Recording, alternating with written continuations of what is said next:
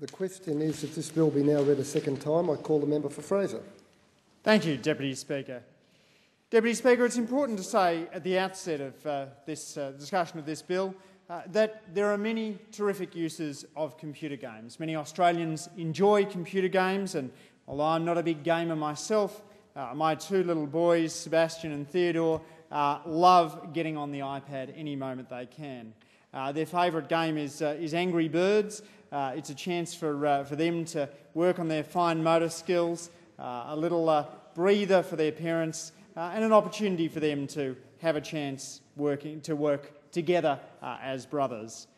There's obviously many computer games in Australia to which I would not want children exposed, and certainly not without their parents' knowledge.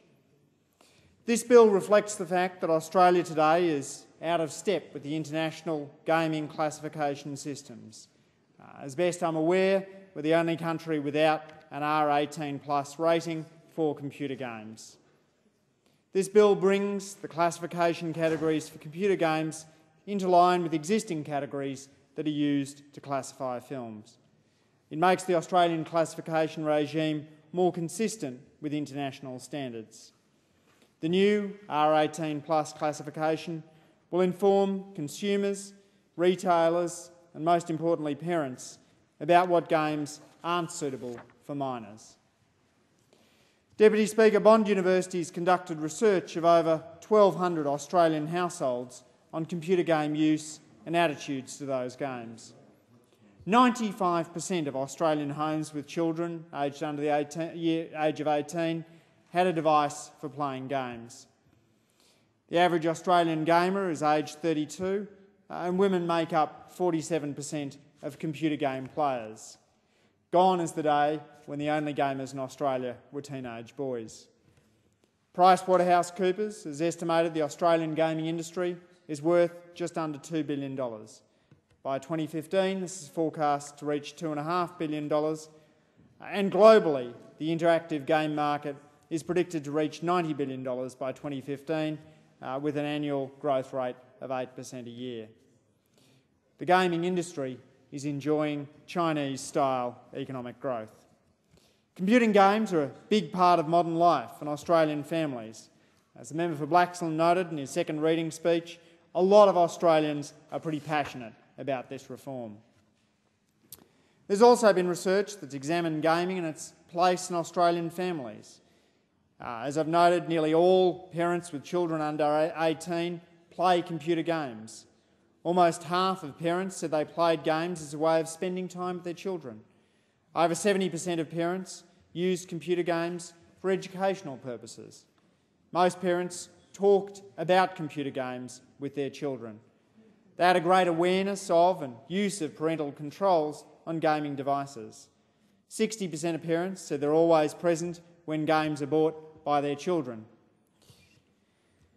Deputy Speaker, there's an important need for the R18+ classification. In 2009, the Attorney-General's Department released a discussion paper on the introduction of an R18+ classification for computer games. That inquiry received more than 58,000 submissions. 98% of those supported an introduction of an R18+ classification. The R18+ classification provides a system to protect children from material that might be harmful. All parents understand how quickly children pick things up from their environment. A friend of mine told me about her 11-year-old boy who was watching a TV show, and he said one of the characters was snorting coke. His mum asked, "How do you know that?" And he replied, "I know it from Grand Theft Auto." As a parent, I want to be sure that I know what is and what isn't suitable for my children, and I know many other Australian parents do too. The introduction of an R18+ classification helps prevent children and teens from accessing unsuitable material, while still ensuring that adults are free to make their own decisions about the computer games they play. Deputy Speaker, research from the National Institute of Mental Health in the United States has confirmed that a teenager's brain is still different from an adult's brain. It's still a work in progress. There's great changes that are going on in the parts of the brain from the frontal lobe responsible for self-control, judgment, emotions. And some of those changes continue occurring in the brain into a person's 20s. As the brain develops, you're laying down foundations for the rest of a young person's life. That's good and bad news. It means we can train the teenage brain, but it also means, as Jay Geed of the Institute has said, quote, "You're hardwiring your brain in adolescence. Do you want to hardwire it for sports and doing maths, or for lying on the couch in front of TV or a console?" Deputy Speaker, perhaps the most positive vision of computer gaming is that set down by Jane McGonigal, a game designer, researcher and author. And she argues in a terrific book I read over summer, and which I'd commend to other Australians, a book, Reality is Broken, that games can make us better, that games have the capacity to change the world. I didn't agree with everything I read in the book. I've been a bit of a sceptic of computer games and their impact on social connectedness in Australia. But McGonigal makes the most articulate case, I think, for the positive role that gaming can play in our society. She proposes a bunch of ways in which games can help us be happier in everyday life, stay better connected with those we care about, feel more rewarded for making our best effort, and discover new ways of making a difference in the real world. She gives the example of Lectureless, the online word game on Facebook, played between family and friends. It's like Scrabble with online chat. A great excuse for many players to talk to their mum every day. And while playing the game, there's often chatting going on, taking place.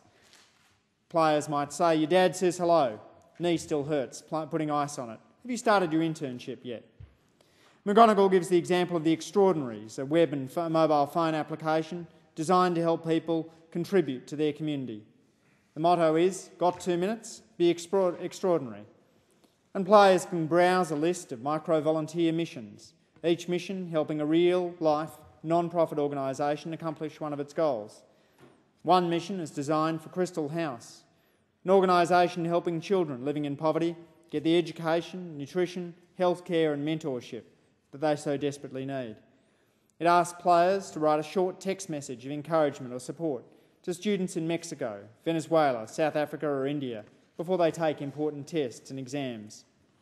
So we shouldn't turn away from the benefits that games and gaming can bring.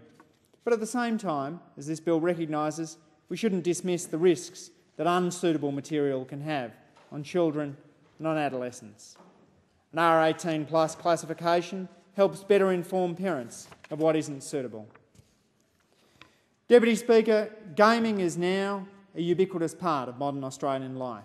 9 out of 10 Australian households now has a device for playing computer games. And I know many Australian parents share my concerns about making sure their children don't access harmful materials. It's important the Australian classification system has parity with comparable overseas systems. Games like Call of Duty warn of blood and gore, drug references, intense violence and strong language. In the United States, Call of Duty has an R+ rating, but presently only attracts an MA 15+ rating in Australia.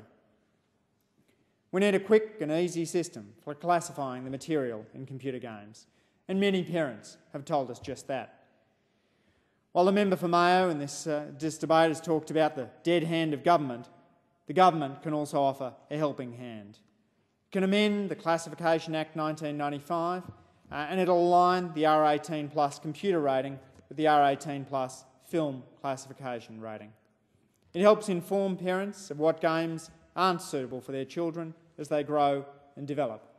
And it ensures that they enjoy the fun, interactive and educational benefits that computer games can and will bring to Australian families.